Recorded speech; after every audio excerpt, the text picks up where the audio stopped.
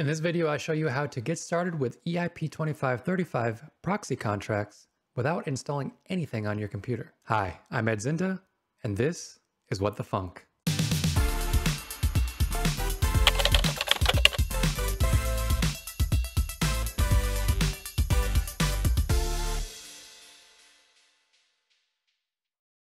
In a previous video, I talked about EIP2535, or the Diamond Proxy Standard. Diamond proxies are a really cool way to build complex, upgradable smart contracts. But on top of trying to choose a framework to use like Foundry or Hardhat, you also have to install some libraries, and diamonds can be a little bit tricky to set up. In this video, we're going to skip all that, and I'm going to show you how you can work with diamond proxies by just using your web browser. Before we get started, if you're new, here at What the Funk, we talk about all things Web3 and blockchain development. If that's something that interests you, go ahead and subscribe to this channel. Make sure to click that bell notification icon so you can stay up to date whenever I post a new video. Let's get into it. So the first thing we need to do is go to remix.ethereum.org.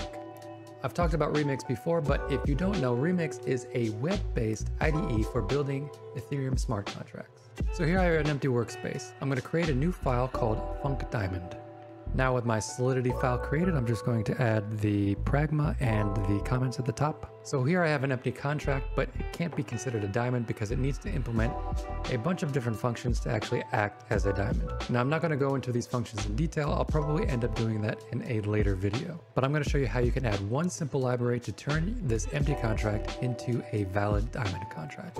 We're going to be using a library called solidity. And the great thing about Remix is it allows you to import NPM packages directly without having to install by using the NPM CLI or any of that. You just pick the NPM package and you can actually import any Solidity contracts from that package. So I'm going to import that now. So here you can see I've imported solid state contracts, and from that library I've pulled the solid state diamond contract from the proxy/diamond directory. And basically, I have told the compiler that my funkdiamond inherits from this solid state diamond contract. And all I'm doing is inheriting all of the required implementation needed to be a valid diamond. And I'll show you what I mean a little bit later when we pull up the next web-based tool, which is called Louper. But first, I'm going to go over to the side panel and compile this. Once it's compiled, we can go over to the deploy tab, and I am connected to the Rinkeby test network at the moment, so I'm going to use the injected provider MetaMask, and you can see that it's connected to Rinkeby. I'm going to make sure that funkdiamond is selected and hit deploy. This will bring up MetaMask. I will sign this transaction. Great, now it's deployed and we have a contract. I'm going to go ahead and copy the address for this contract. And in order to better work with diamonds using this next tool, Louper, your contracts need to be verified. And so in order to verify, we can use a plugin. If you go to the plugins button on the left-hand side, there's an Etherscan contract verification plugin. So you can actually add that plugin to Remix, or you could use the Sourcify plugin. Both will do the same thing, and Louper is able to read from both of these. But in this case, I'm going to use Etherscan because I already have it set up. I'm going to select my contract, which is the funkdiamond, and then I'm just going to paste in the address. Now you can see that the contract was verified, and then a new browser tab, I'm going to open looper.dev. Now Louper is an online tool made specifically for working with diamond proxies. You can work with diamond proxies somewhat on sites like Etherscan or BlockScout, but they don't actually have all of the features that take advantage of the power of diamond proxies. So I actually built Louper myself in order to work with diamonds in a more diamond-centric way. So in order to view our diamond, we're going to paste the address in the address bar. Because I know it's deployed to the Rinkeby network, we can choose the Rinkeby testnet over here and then click the magnifying glass. And because it's verified, it pulls up all the details, the name of the contract, and all of the methods included in the contract. And these are all of the methods that were included in the solid state diamond implementation. So you have things like Facet, address, facets, facet function selectors. These are all things that help you basically read information about your diamond and also do things like upgrades and downgrades and adding and removing functions, etc. In this case, we don't actually care about this particular facet right now. We're going to go ahead and add a new facet, and I'm going to show you how easy that is by going back to Remix. So if we go back to Remix in our File Explorer, I'm going to add a new file. I'm going to call it Message Facet. We'll add all of our comments and the solidity version at the top. So now I have an empty contract, and we could actually add this contract as part of the diamond, but it's not going to do anything. The whole point of adding contracts to your diamond is to add more functionality. So in this facet, all we're going to do is allow a user to set a message and also retrieve that message. Now, one thing you have to note about diamond proxies is that because they are a proxy, you have to take into account how storage is mapped on the proxy.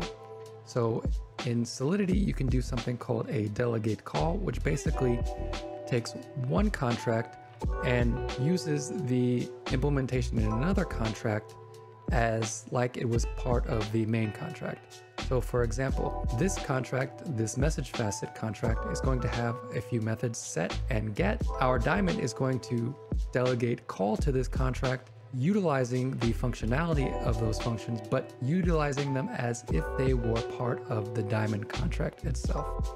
So any storage you write to is going to affect the storage of the main diamond contract and not this message facet contract. So we can't actually create local variables to this contract, because if you add any other contracts after this contract, any writes you do to variables in this contract could affect variables in the other contract, because each of these contracts is going to be utilizing the storage map of the main contract. Every variable you put into a contract starts at storage slot 0 and then increments after that. So if I have a variable, for example, here, let's just do uint 256a, and then I have another contract that also has a uint 256 named something else. If I write to this variable, it's going to overwrite the other contract, and in turn, if the other contract writes to that variable, it's going to overwrite this contract. So we don't want that. And one way to avoid that is to specify specific storage slots in storage for the contract to use. And we can do that by specifying something kind of random and something that we know that another contract isn't likely to use. So we're going to do it like this. So here we've created an internal constant, and an internal constant actually does not get stored in storage. It actually becomes part of the contract bytecode at compile time. So it's not going to affect any storage slots. And all we've done is taken just a random message or a random string, message.facet, and put it through the kekek256 function, which outputs a bytes32 string. You don't really have to think too much about it, but just know you can actually use this bytes32 string to reference a slot in storage and actually start storing things there. And when you're building your diamonds, you kind of want to keep a standard way of building these namespace strings so you can kind of keep things organized. So for example, in this message facet, I just use message.facet. If I have a foo facet, I might want to do a namespace there called foo.facet. It could be anything you want, just try and keep things neat and organized. The next thing I'm going to do is create a layout for the storage for this specific facet. You can do that using a struct, and in this struct, you just add all of the variables that you're going to use as part of your layout. In this case, the only thing we care about is a message string, so we're just going to add this string message here. Now, in order to manage the storage and make sure it's being saved and retrieved from this exact storage slot, we need to create a special retrieval function in order to retrieve that storage from that slot. So this function right here does a little bit of fancy stuff with assembly, but it's actually not that hard when you look deep into it. So what it does is returns an instance of a storage struct And we also got to tell the Solidity compiler that this is going to be storage and not something like memory. So we take the namespace that we defined above, set it into this position variable, and then we create an assembly block. And the assembly block allows you to do some fancy tricks in assembly. We're not doing anything that fancy here, but what this allows us to do is set the slot from storage that we actually want this storage struct S to be referenced at.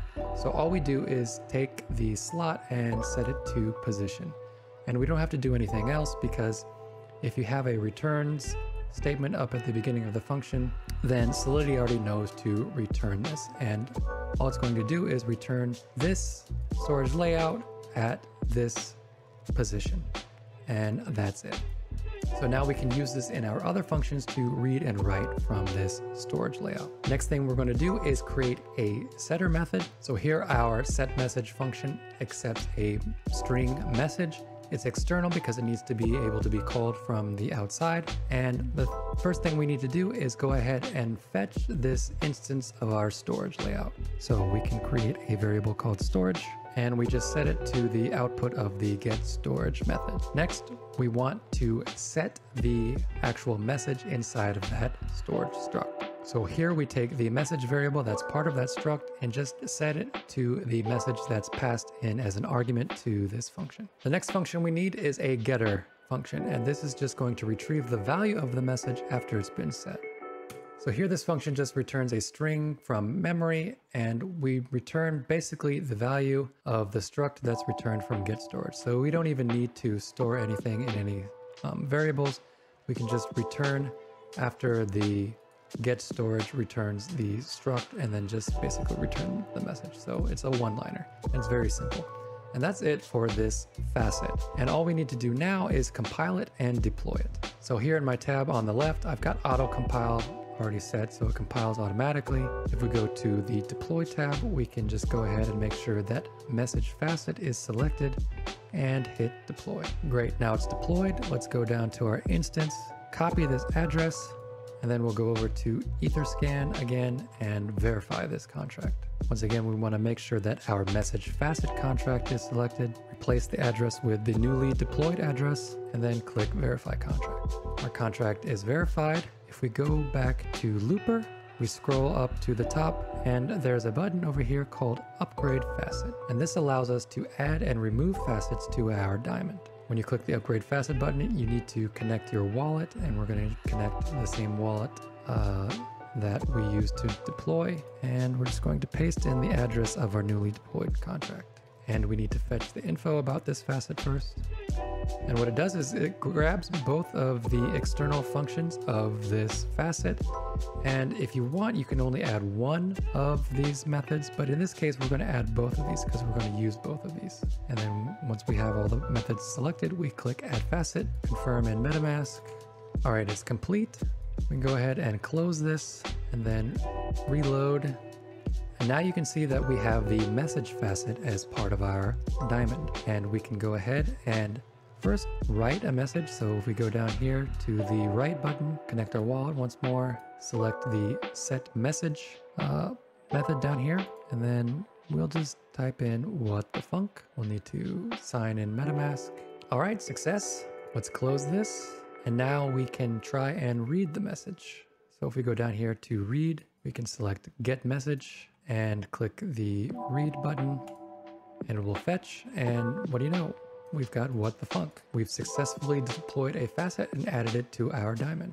And that's it. That's how you can easily get up and running with diamond proxies using nothing but your web browser. If you're interested in playing around with diamond proxies and just want to get your hands dirty, I recommend you start out with Remix and Louper and just start building what comes to mind and seeing how things work under the hood. And as you've seen from this video, it's actually not that hard to get started. If you enjoyed this video, make sure to smash that like button. If you have any comments or questions, leave them down below. Once again, thanks for watching, and I'll see you in the next video.